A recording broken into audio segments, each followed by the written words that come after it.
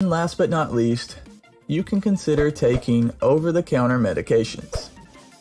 Don't get me wrong, natural remedies are great, but if the symptoms are too severe or unbearable, this is when you can look into some over-the-counter medications that can help.